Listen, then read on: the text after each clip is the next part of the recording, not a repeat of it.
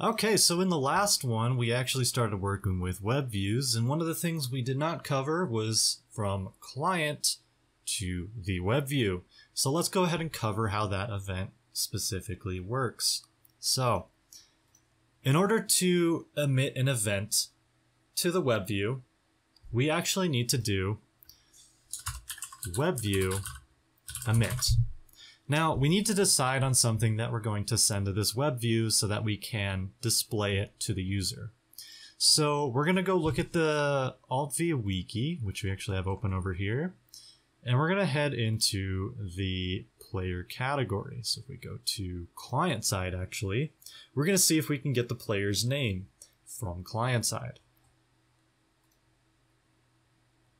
If we go down here, it looks like we do have access to name. So if we do player.name, we should have access to it, or alt player local.name. So we're going to do that. So we're going to emit the player's name to the web view.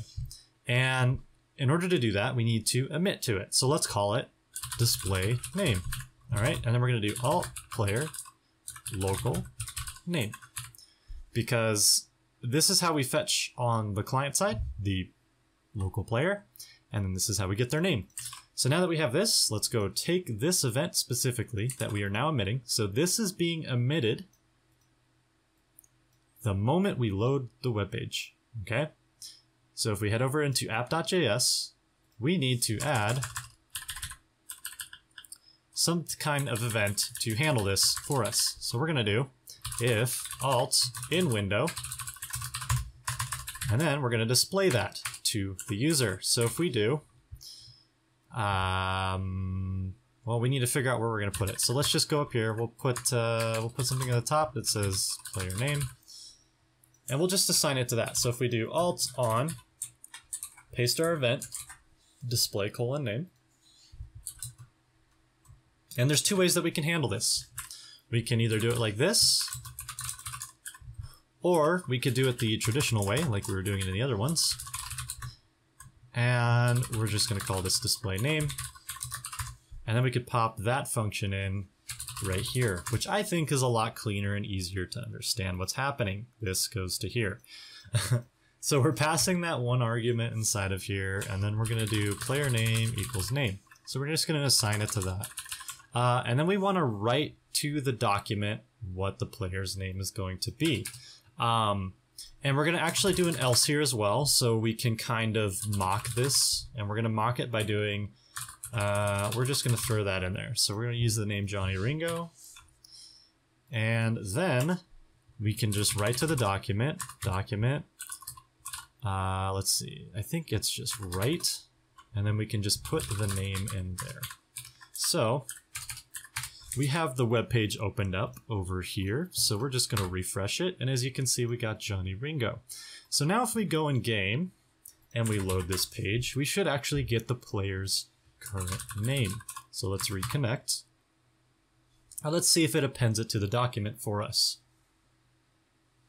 So if we do load page, as you can see, we got hello world, but unfortunately, we did not get the player's name, which is supposed to be stuck. So let's do a little bit of investigation as to why that did not happen. My guess, and this is a pretty common issue that we have, is that we're emitting this too early. This is happening too early for the game to take it into account. So there's two ways that we can fix this. One of them is to set this into a timeout. So after the page is loaded, we emit this a little bit later. The other option, which I think is a lot better, is we take the information that we have here for this alt-in window, and we put it down here, okay? And then we add an additional event. So after alt-on, we add alt-emit ready, okay? So we're gonna make an additional event, and we're gonna put that right into our client side for when it loads. So when it's ready, we do Webview on ready, and then we're just going to make a function called ready. So function ready, and then we can emit the name when it's ready, just like that. So we're going to go ahead and try that again. And we're going to see if that'll load for us. So this is a pretty common format that we use pretty much all the time. I use it consistently. So whenever your page loads, add something for ready. So when you want to populate it with data, have that function basically do a callback to the web page with all the information that you need for that instance. So in this case, we're just getting the player's name. So let's do load page. And as you can see, we have stuck right at the top, which is exactly what we wanted. So now that we have a basic understanding of what just happened, we can build on this. This is the foundation of our web view. This is how we begin working with the more complicated stuff, such as Vue, React, or Preact. In this course, we're actually going to be using Preact because that's the one that I'm most comfortable with, and it's the most lightweight framework that we can use. So don't get too intimidated in these next ones because we're about to jump into some incredibly interesting frameworks. So see you in the next course.